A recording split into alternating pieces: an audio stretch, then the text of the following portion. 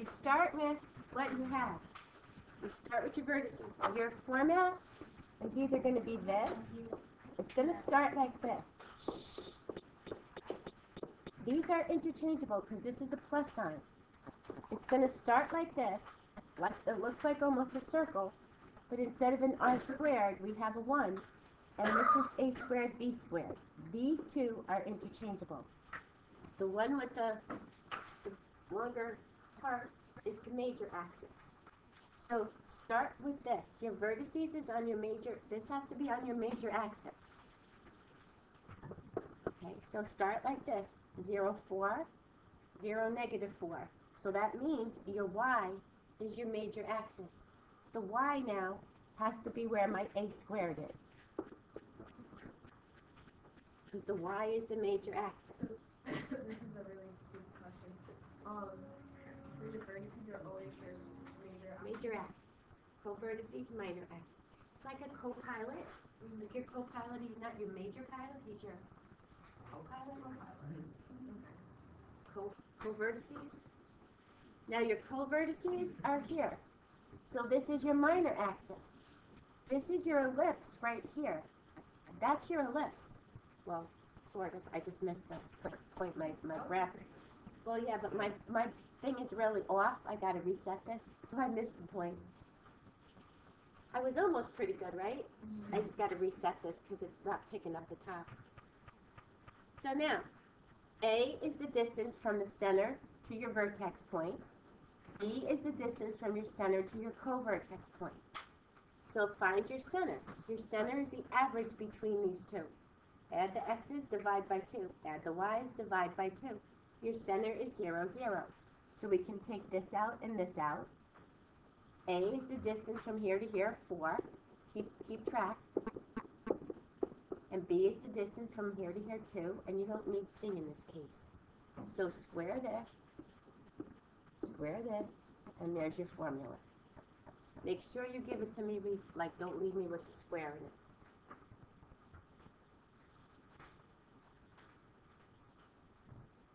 Okay, this guy, vertices, 3, 0, and negative 3, 0, that means my x-axis is my major. So it means I'm going to start like this. This guy's going to have my a squared.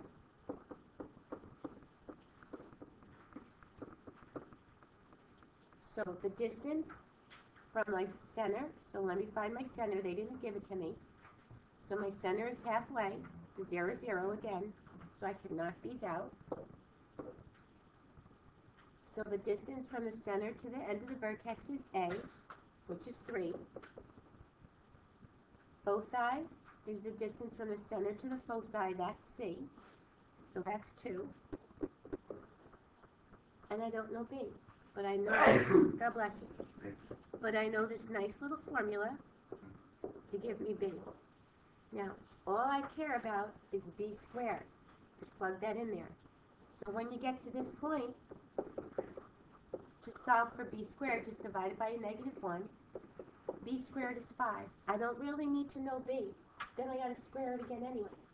So just take the B squared and plug this guy in. A squared, don't forget to square your A. And here's your final answer. Yes? You said this test is due next Tuesday, right? Yeah, next Tuesday. Well, what I'll do is this. Today is hyperbolas, tomorrow's the equations of hyperbolas. Friday you can do your review in class. Monday we'll go over your review, because I know a lot of you have Monday tests. And Tuesday will be the test. Yeah, Rowan. Well, I have an AP test Friday and Monday. Right. So that's why I'm giving the review on Friday, and then just go to the Edmodo to go over the review on Monday. My last time I tried to go on Edmodo, like it logs me out, and I don't know how to log out. Okay, if it logs you out, just go under my name. You'll find the video under my name. Okay, I don't have to log in. Like, yeah, you can just join my channel, I guess. You can just go to my channel. Some of the kids from my other class, they just link the channel to their YouTube, so they get access to my videos that way. They told me that's easier for them. So it's under my name, Raylan Moore, and you'll find my videos. I did reset the keys, so I'll give you the new key because everybody was having trouble with it, and I don't know why it kept locking them out. This is what, Yeah. I was supposed to have something with it, see if your parents were actually thinking of it.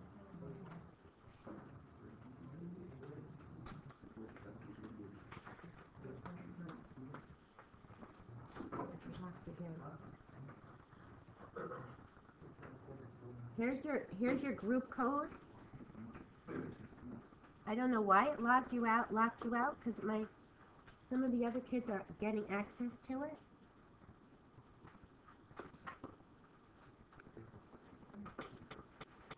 Here's a new group code, in case you can't get on. But I figured this way, Monday I'll give you time, you can just spend your class time, go over the homework, you can do the review in class. You don't have to do it on the weekend. And then Monday we'll just go over, how many have an AP test Monday? Whoa. Alright, so let's do this. Let's go over Tuesday, test on Wednesday. Alright? Alright, let's do that. Alright. And Monday we'll just like do a little extra review for anybody that's here for Monday. Alright, so are we all okay with this?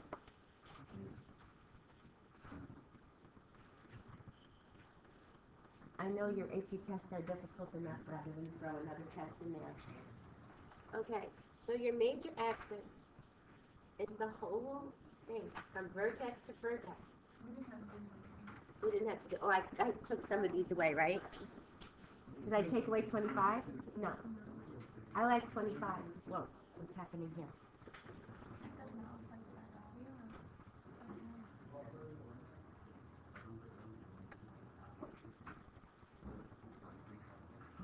Okay. 25, I like 25. Okay, so start with this. You have a vertex. So therefore, your major axis is which one? Your y. So your y is going to start with the a squared. Your center is what? 0, 0. So we're going to look just like this. We're going to plug in what we know. We know the 5 for a. So right now, we're right here at this point. Then, they didn't give me a b, they didn't give me a c. So that little equation isn't going to help me. But they said it passes through this point. So somewhere is passing through the point 4, 2. So pretend 4, 2 was on my ellipse somewhere. Somewhere it's passing through that point. This is your x point, your y point. Just plug in an x value, a y value, and you should be able to solve for b. All you need is b squared. Okay? So now, b squared turns out to be a pretty weird looking thing. Yes? B squared turns out to be this. So start like this.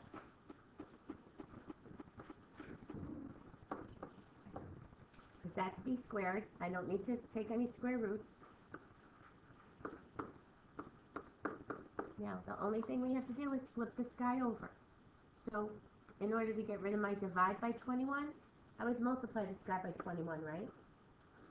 So if I multiply the bottom, I have to multiply the top. Same with any fraction.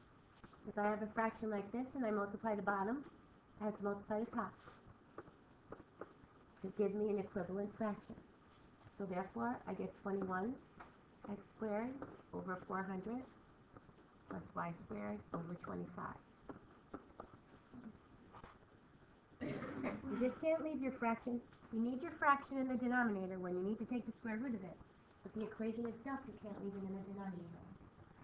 How did you find b squared? B squared, well, we plugged in an x and a y into here, 4, and plugged in a 2 into here, and we solved this equation for b squared. So you had this.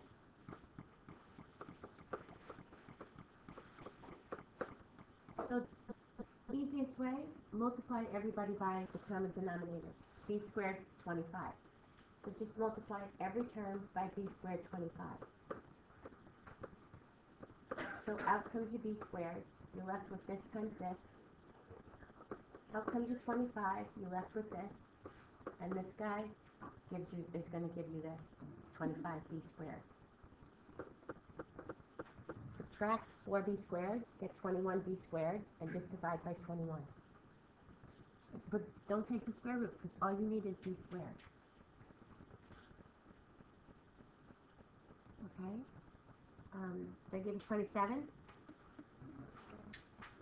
Good. 27. Now we start changing your center around.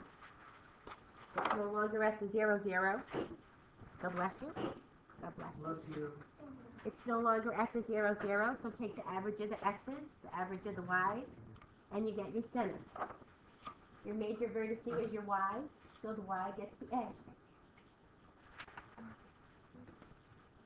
And the distance from the center to the vertex is 3. So 3 squared is 9. And they gave you your co-vertices. There's B. All that was different in this one is the center changed.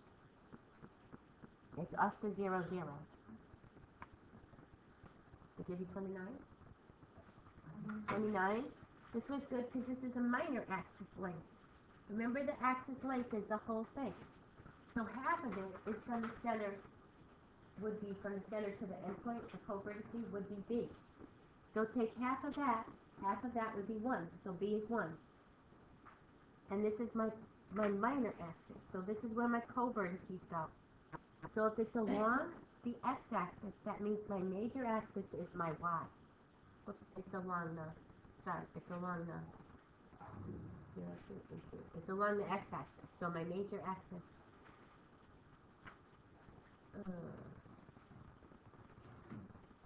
Yeah, this is my minor axis. These are my vertices. Sorry, these are my vertices. There's your major axis. And find your center. Just take the average of the x's, the average of the y's. It's just your midpoint. The distance from halfway through, so half of the 0 plus 8 is 4. There's where your midpoint is. B is this, because my minor axis has a length of 2. So my minor axis is going to go here, length of 2. So therefore, half of it would be 1. Your ellipse is going to sit, like say it sits over here. This is your major axis. This is your minor axis. Your A is the distance from the center here. So your length is the distance from here to here. So just always cut the length in half.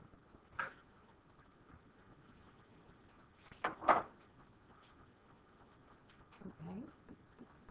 Almost there. Did I give you 31? No? 35 is the next one? Okay.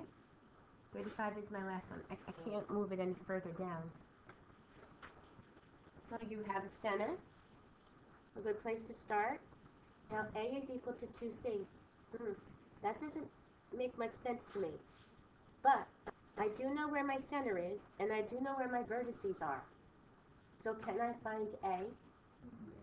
So if I find A, and A is the distance from my center to my vertex, A is 4, can I just set this in place of here and find C? That's what that was designed to do. And from C, can I then find B? So then you got all your parts. And again, you don't really care about this part of it, you just care about the B squared. No sense taking the square root and then squaring it again.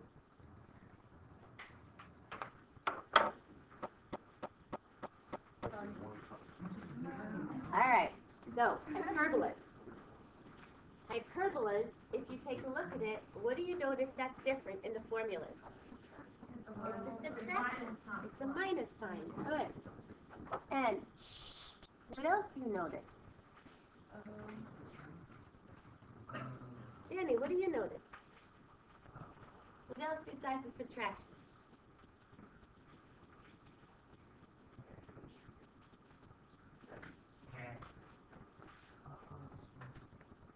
Did I interchange A or B?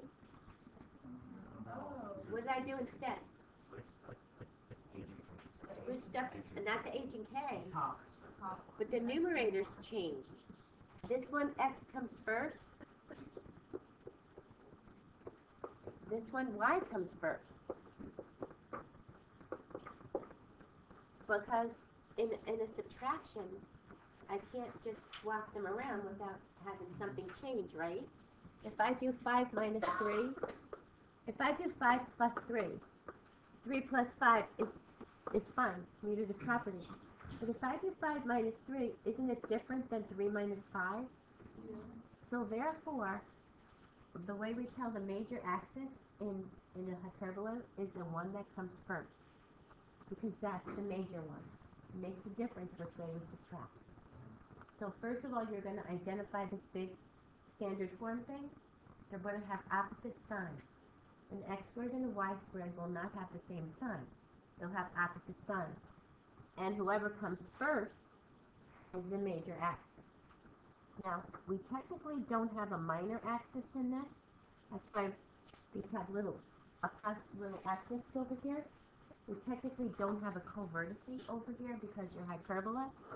If my major axis is my y, it's going to go like this. So my hyperbola is going to look like this. If my major axis is x, my hyperbola is going to look like this. Say my center 0, 0. My hyperbola will look like this. So we only really have a vertices. However, what we have to do is make this little box in here somehow. We have to make a box, and we have to send these asymptotes through here, because we need to know how wide to make those little parabolas go. So in this little box, we actually need to find a covertice per se, but it doesn't touch the hyperbola. It's not confusing, and you'll see when we get there. Now, this formula is almost the same formula, but what's different? It's adding it. So now, which letter should be my biggest letter? C. Because whatever A and B is, I'm adding it and getting C. So what it does now, think of this like as my ellipse. Say this was my ellipse, right? My subtraction put my C in here. My addition is going to put my C out here. Because doesn't the parabola have a little focus point outside? It goes like this. So the plus is going to put my C outside of that little box. You'll see them all work in a second. Your transversal axis, this is your major axis. We just call it a transversal axis. That means where does this transverse off of? Where does this come off of? And this little sweet thing down here is your equation for your asymptotes. Now, it's not as bad as it looks, because watch. Y minus k is from here. X minus h is from here. The square root of y over the square root of x, this is your slope, the change in y over the change in x. When I get down to here, if this is my y denominator, I don't use the a's and b's because they can change. So just use what's under y, take the square root of it, and you'll see this when we make the box. Take the square root of this, and it's just your slope, y over x. So it's really not that bad to look at. We just need the equation of these two lines, because these are called asymptotes. My hyperbola will never touch that asymptote, just like the asymptotes in anything else that we use. Okay? Once you see this in action, it's not so bad. So let's try this. It just is a little different. I'm just going to shut this door. I can't continue. Okay.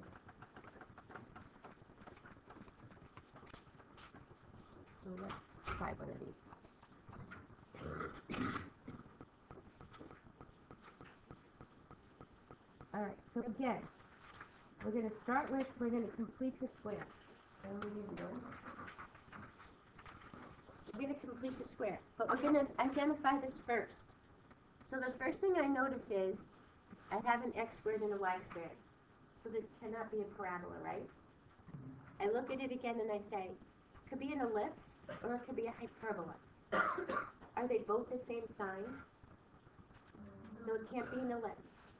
they're both different signs. One's a positive, one's a negative. I have a hyperbola. So hyperbola is going to have like the same format of your ellipse almost, except the minus sign. The K still goes with the Y, the H still goes with the X. And this time what's interchangeable is this part, not the A and the B. So I don't know who's my major one yet, who's going to come first.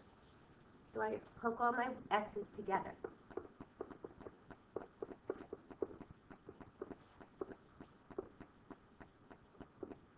What's up in here? Maybe I don't have anything here.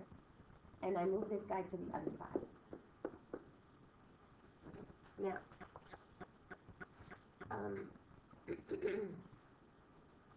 we're going to have to complete the square. So what are we going to have to do with the first part? Take out 4. I didn't leave myself much space, but I'll take the 4 out right here. Okay, now, when you take the 4 out, remember, when you complete your square, you're going to put it back in. You're going to get the same situation as your ellipse. So remember for your ellipse you had, sometimes we had a number next to it, sometimes we didn't. Because when you divide, you're going to have to factor that out, reduce that out. So it's going to look the same as an ellipse like when we set it up. The only thing is it's going to have a minus sign in it. So the minus will work itself out. And sometimes what happens is, depending on what side these are on, if you have an x squared here and a y squared here, remember you're going to bring your y squared over. So it's going to change the sign. Do you know what I'm saying? Mm-hmm. So always one of them is going to have a positive, one is going to have a negative. So what's half of 2? And 1 squared is? Sorry, 1. So multiply this out. There's my 4. Now, this guy, I don't really have anything to complete my square with, right? So I'm just going to leave him alone.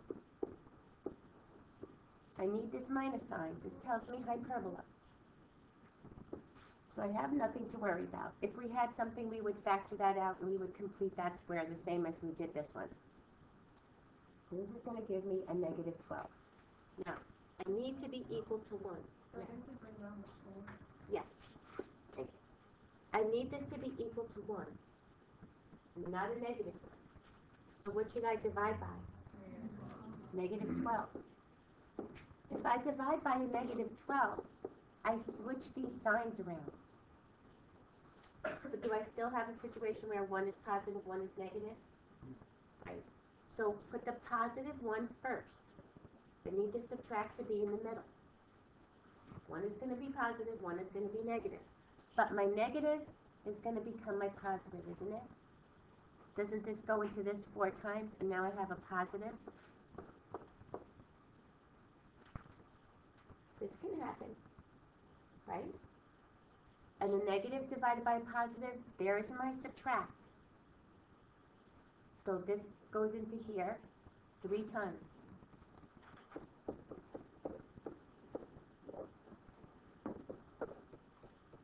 Now, it just so happened that this guy happens to be larger than the second one. This one can be smaller than the second one, because the major axis is the one that comes first. It doesn't matter if A is larger or smaller than B. But this guy is my major axis. If this was a 1 down here, he would still be my major axis. It's the one that comes first. So A squared, B squared always stay like this. A squared, B squared don't change.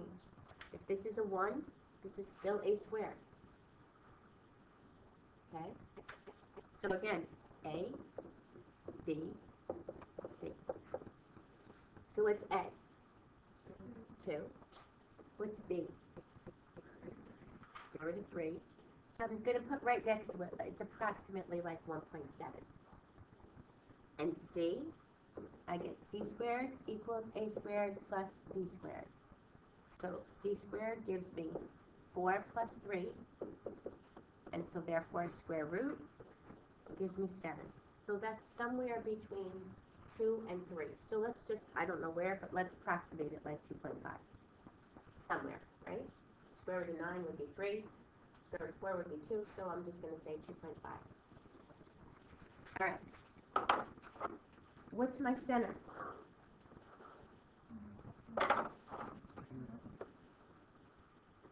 -1, 0. Okay, so let's find my center. -1, 0. This is my center. This is going to help you if you translate your axis a little bit. Now, which one is my major axis? The y. So the y is where my hyperbola is going to go off of. My hyperbola is going to look like this. Somewhere. Translated right now. But somewhere like that. Now, the key to this guy is just make sure that you make this, find your vertices, find your co-vertices, even though we don't use them, and we're going to make a box out of this. So we're going to still do the same thing, God bless you, as if we were doing an ellipse. You know how in an ellipse you did this and you just made the oval? We're going to do the same exact thing and make a box. So we're going to go up 2 and down 2. Then you're going to go, well, let's find those. So we know our center is at -1, 0. So that's my vertices. What are my vertices? -1, 2, and -1, -2. Everybody okay with that? This was the, because A is 2. It's under the y. Whatever is under your y. Now remember, it doesn't have to be bigger than your B. It could be smaller. If it was a 1, I'd go up 1, down 1. That's still going to be my major axis. That's the part that usually troubles kids. Because the ellipse is matters who's bigger. This one doesn't matter who's bigger. It matters who's bigger. Hi. Yeah. Are you in your room? Oh, sure. Okay. Thanks. Okay. Megan, could you see Miss Stafford in her room at the end of the period? All right. So let's get this done. So now, my co-vertices technically going out radical 3. So this is one away. So I'm a little bit over here. That's why I just wanted to approximate it. Right? 1.7 just brings us to the other side. And the other side here. We don't really need those points. What we need is this box. We just need that box. Through that box, we're going to send through 2 asymptotes. They're going to go through the corners. We'll find those equations in a second. My hyperbola uses this vertex, does not touch this box, uses the asymptote as a guideline. So if you want, write your V there so that you don't go off the other one. It touches it and uses this as a guideline. It actually says how wide should this thing be. If my box is narrow, because remember, it doesn't matter which one's larger, so sometimes your box looks wider, sometimes it looks narrower. It's all a little bit strange.